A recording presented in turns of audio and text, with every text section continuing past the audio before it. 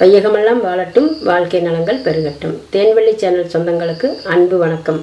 நாம் இன்றைக்கி என்ன பார்க்கலாங்கன்னா, சளி இருமலுக்கு உடனடியாக சரியாகிற அளவுக்கு கருப்புளுந்து வச்சு கஞ்சி, தேங்காய் பால் கருப்புளுந்து வச்சு கஞ்சி எப்படி தயாரிக்கலாம்னு பார்க்கலாம். இதுக்கு தேவையான பொருள் வந்து தேங்காய் முத்தின தேங்காய் இந்த ஒரு மூடி எடுத்து அதுக்கு இந்த அளவுக்கு இஞ்சி சேர்த்து தேங்காய் பால் அரைச்சி வச்சுருக்குது.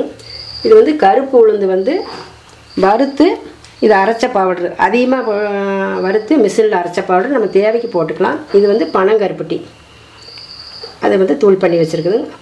இதில் ஒரு ஸ்பூன் உளுந்த பொடினா அரை ஸ்பூன் பச்சரிசி அரைச்ச பொடி, இது கொஞ்சம் மஞ்சத்தூள், ஏலக்காய் தூள், கொஞ்சம் தண்ணி தேவையான அளவுக்கு. நம்ம இப்போ எப்படி செய்யணுன்ட்டு பார்க்கலாம்.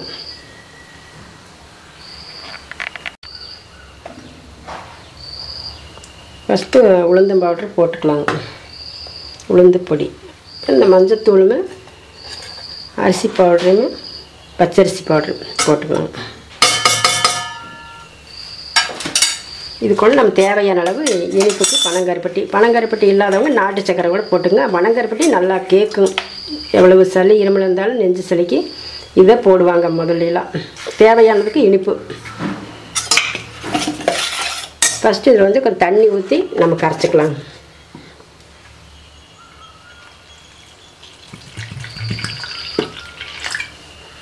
கட்டி இல்லாமல் கரைச்சி வச்சுட்டு அப்புறம் அடுப்பில் வச்சு ஹீட் ஆக்கலாம். இது நல்லா இப்படி கரைச்சி அடுப்பில் வைக்கணும்.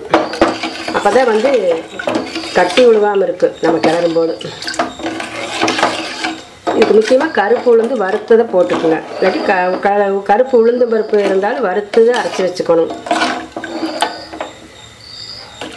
கருப்பு உளுந்து நல்ல ஒரு மருத்துவ குணம் வாய்ந்தது. அதனால தான் அது எல்லாத்துக்குமே உடம்புக்கு உபயோகமானதுனால சளி இருமலுக்கு உடனடியே அது இருமலுக்கு கண்டிப்பாக கேட்குங்க.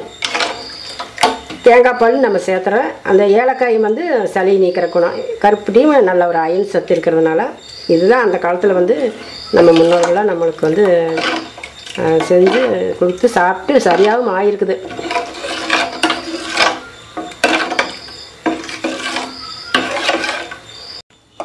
நம்ம கரைக்கும் போது இந்த அளவுக்கு தண்ணியாக இருந்தது. இப்போ பாருங்கள் எந்த அளவுக்கு இப்படி திரண்டு வந்துருச்சு. உளுந்து வறுத்து அரைச்சா தான் வாசமாக இருக்கும். பச்சையை அரைச்சா அது ஒரு மாதிரி பச்சை வாசம் அடிக்கி. இந்த மெத்தடில் இந்த அளவுக்கு வந்தோடனே நம்ம தேங்காய் பால் ஊற்ற வேண்டியதாங்க. இப்போ என்ன சீக்கிரம் ரெடி ஆகிடுச்சு பாருங்கள். இந்த சமயம் நம்ம எவ்வளோ தேவைக்கு தகுந்த மாதிரி தேங்காய் பால் சேர்த்துக்கலாங்க. தேங்காய் பால் ஊற்றினோடனே ரொம்ப நேரம் கொதிக்க வேண்டியதில்லைங்க. இப்போ கொஞ்சம் ஏலக்காய் வாசத்துக்கு போட்டுக்கலாம். ஏலக்காய் சளியோடைய வீரியத்தை குறைக்கும். சளி நீக்கக்கூடிய இது கபத்தை குறைக்கும் ஏலக்காய் தூளும். இப்போ லேசாக நுரைச்சி வரும்போது நம்ம இறக்கிடலாம். ரொம்ப கொதிக்க வேண்டியதில்லைங்க. அது பக்குவம் சொல்கிறேன் கரெக்டாக. பாருங்கள் அப்படியே நுரைச்சி வரும்போது இப்போ இவ்வளோதாங்க. இதுக்கு மேலே இவ்வளோதாங்க. இனி ஆஃப் பண்ணிடலாம். திரண்டு வரும்போது அவ்வளோதாங்க.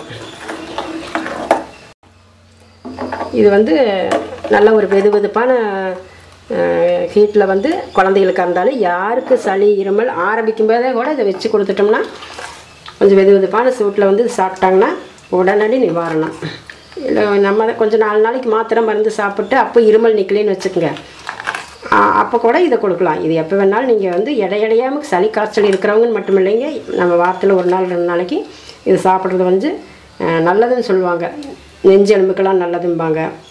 அவங்க சொல்லி போயிருக்கிறாங்க முன்னோர்கள், நெஞ்சுக்கு நல்லது, எலும்புக்கு நல்லது அப்படின்னு. ஆனால் இதில் ஒரு வைத்திய மருத்துவ குணம் இருக்குதுங்க.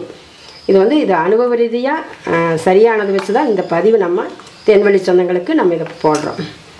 இது மாதிரி இது ஒரு சின்ன ஒரு பாத்திரத்தில் மாற்றிக்கலாங்க. வெதுவெதுப்பான சூட்டில் சாப்பிட்டுக்கலாம். உளுந்து பவுட்ரு மட்டும் இருந்ததுங்கன்னா, பச்சரிசி பவுட்ரு எல்லா வீட்லேயும் இருக்குது. இது அரைச்சி நம்ம ஸ்டாக் இருந்ததுங்கன்னா எப்போ வேணாலும் சீக்கிரமே நம்மளுக்கு ஒரு 5 நிமிஷத்தில் ரெடி பாருங்க. இந்த காலத்துக்கு தகுந்த மாதிரி இன்ஸ்டன்ட் ஆரோக்கிய ஒரு கஞ்சி. இதே மாதிரி நீங்கள் ஒரு தடவை ட்ரை பண்ணி பாருங்கள். நம்ம இனி அடுத்த எபிசோடில் நம்ம பார்க்கலாம். நன்றி, வணக்கம்.